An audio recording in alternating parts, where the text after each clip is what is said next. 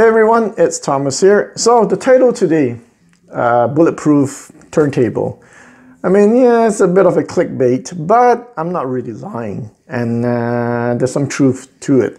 So for those of you who just want to check out that turntable, now skip to this timestamp here. So recently, I got to go to Toronto to visit my friend alone, without my family. So I want my brother and my nephew, but without my kids, without my wife. So I get to go wherever I want. And guess what? Obviously, I'm going to go to any place that has stereo.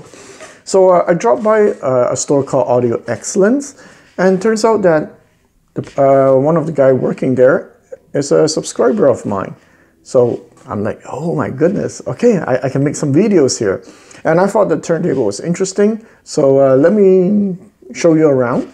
And also, guys, it's nice enough for the place to allow me to film. So, you know, guys, comment section, please, no negative comments.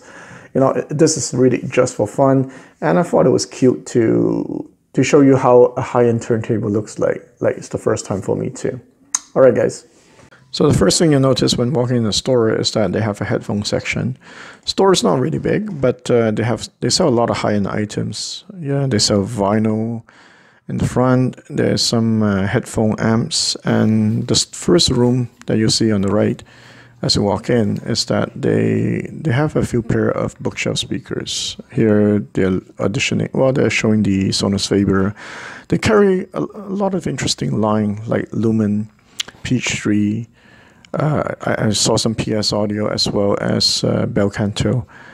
So I guess this is a great place to come to audition some high-end bookshelf speakers. The main room in the front, they have a few things on display that were interesting to me. The Mcintosh 252 integrated 2-amp. This I would love to get my hands on. The Divale, I wish I asked him to let me listen to them. I didn't try these are Wilson Audio bookshelf speakers. That's too bad I didn't try them. Vinyl, I quickly glanced through it. I mean, I have a turntable, but I spend most of my time listening to digital.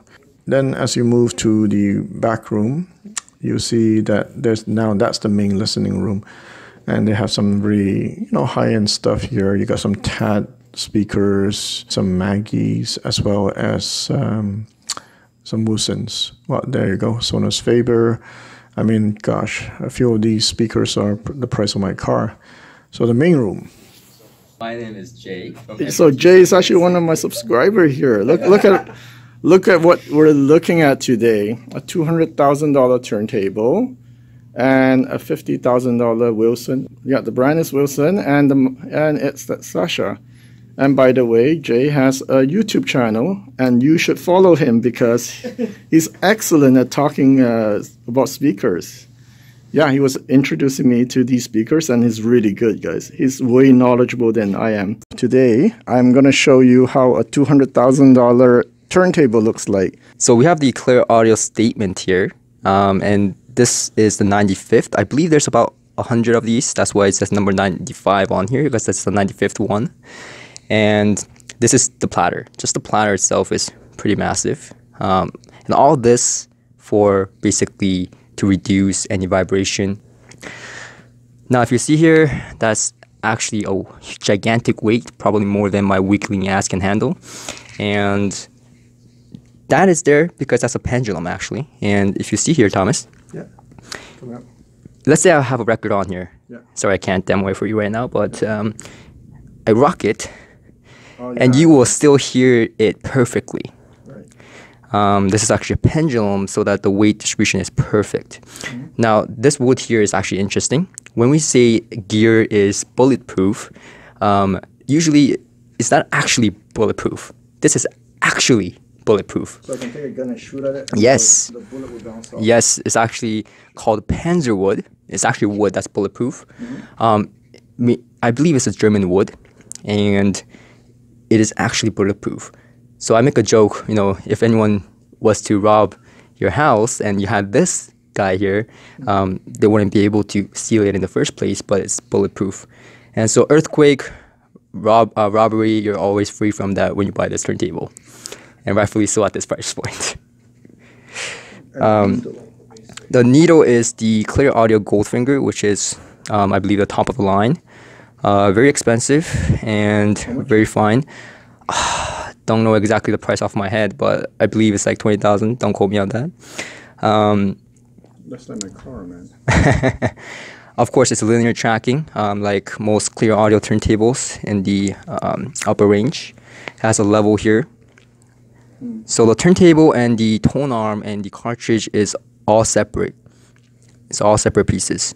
You see here the ClearAudio statement sign, and right below it is the tracking speed, which is displayed when the turntable is playing. So you can actually increase the speed or decrease the speed to match the speed. You have the 45, 78, and 33, and you can match the speed in between, of course, with the speed control. Wow. So I actually saw this being taken down and set up, and it takes quite a bit of a long time to actually do so. It's actually done by a professional from ClearAudio. He comes here and he does it himself. I've never done it. I'm not qualified to do it. So only a personnel that is qualified will come to your house and install it for you personally. This is actually a platter underneath, and you can see that if I turn this is also turned as well. And there is a belt, I believe, here. Yeah, I see the belt. Yeah. So it's more than just one platter. It's a platter underneath, controlling it as well. Wow. So of course, I'm no professional with this turntable. I just want to point that out. This turntable is very, very sophisticated in design and its mechanisms, and so that's the extent of my knowledge with this turntable. I'm sure there's more to it though. Wow, shit. All right, guys.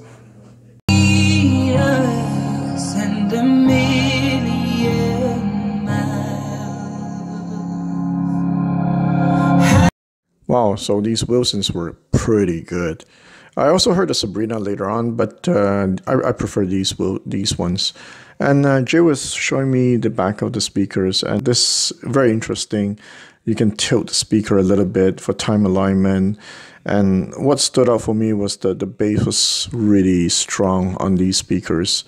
So, all right, guys, I guess I'll end the video at this point. If you're shopping for high-end speakers like these, like Wilson, Sonus Faber, and Mcintosh, check this place out. The reason is because when you're shopping for equipment gear at this price range, it's good to talk to people who know what they're talking about. And by spending a bit of time with Jay, me and my friend who owns the $300,000 system, agreed that yeah, Jay knows what he's talking about. So with that, I'll end the video. Check out Jay's channel. It's mostly headphone, but he's branching out and he's starting to talk about speakers. It's very interesting. And the production value is definitely way higher than mine. Alright guys, later. Hey guys, by the way, if you're in Toronto and you want to try ice cream with gold on it, I mean real gold, yeah, there's a place at Markham. Check this photo out.